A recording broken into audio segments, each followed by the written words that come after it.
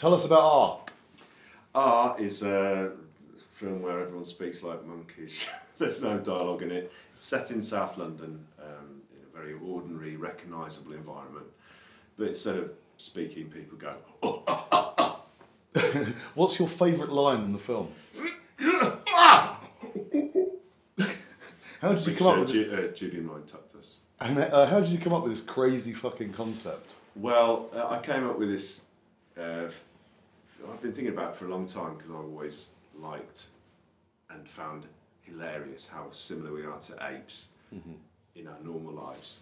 You know, everything we do, and just all that shit, and we never really, that's right, we never reference it, and it makes me laugh. And so I thought, let's just take it one step further and scrape away a layer of language and see what happens. And you had no studios or anybody interfering in this concept, so I guess you could basically do whatever the hell you wanted. Yeah, we literally went ape by ourselves in a flat for 2 weeks. And where did you shoot at?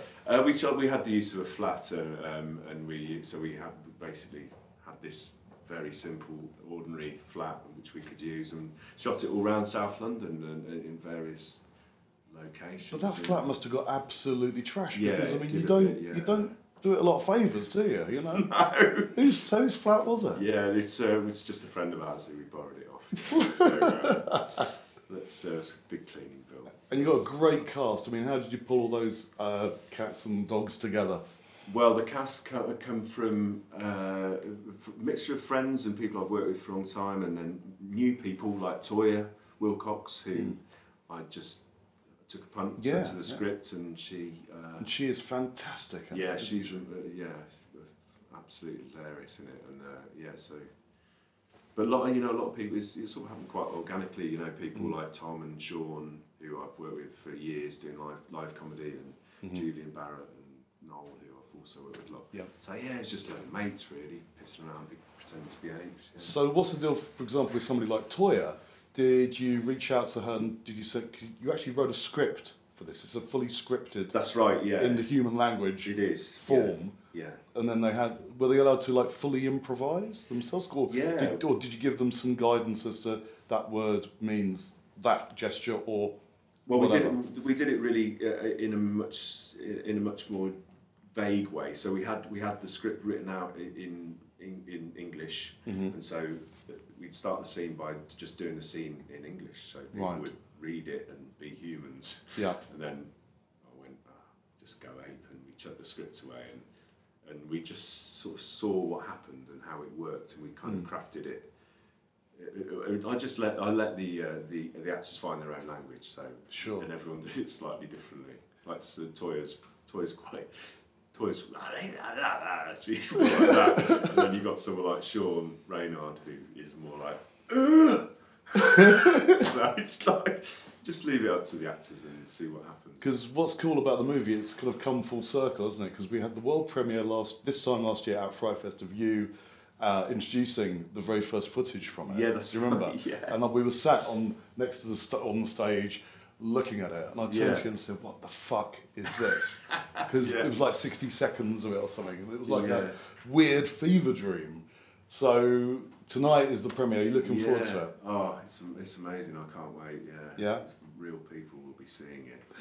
Terrifying. And I'm so pleased to be here because I think it's a brilliant place to show it. Oh, thanks. And, it was great showing that little clip, you know. Yeah. So I showed that when I was in a fever dream, going mad, editing it, and I just chuck something together and see how it went, and it was great to get that response from the FrightFest. Yeah, well, it went great. I said, what the hell was that? I mean, it's like, do you think we're going to get some of that reaction tonight of like saying WTF, you know? Yeah, WTF. And tell us about the distribution of the film. Obviously, we're pleased and proud that it's on the FrightFest label. Yeah. So it's on FrightFest Presents in October. What are the other distribution plans for it, either worldwide or in the UK? Well, we have obviously the big one is the FrightFest with the Icon deal, which I think is really exciting. So they're doing all our VOD stuff, but we're taking it all around the world. Theatrically, we've got a hook up with Picture House Cinema, so we'll be travelling around the country with Picture House, playing at various venues, doing these one-off dates really, where cast that I'll be at most of them that I can get to, and all the cast will be there as well. So it'll be should be a good laugh. Be a lot of people pretending to be apes, stuff like that. So it should be a really good fun. And festivals as well. Yeah, we've got a load of them coming up. And what's next? Is it going to be R2, as in R2? Or not? R2. That's right, return to R. Yeah. Well, I'm hoping it becomes a massive franchise, Paul. Yeah. You know, like Planet of the Apes. And yeah. It could be a massive multi-million-dollar science fiction remake of it. Could be, yeah. Yeah. And I'm open to offers. So.